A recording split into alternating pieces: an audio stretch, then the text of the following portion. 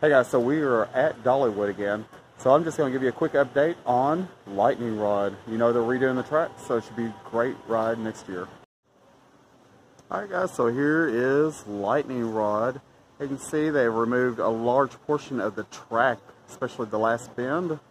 And it looks right now like they're working on the lift hill. We've seen a lot of movement and a lot of construction. It's getting a little dark, so they're probably done for the day. Just want to give you all a quick update.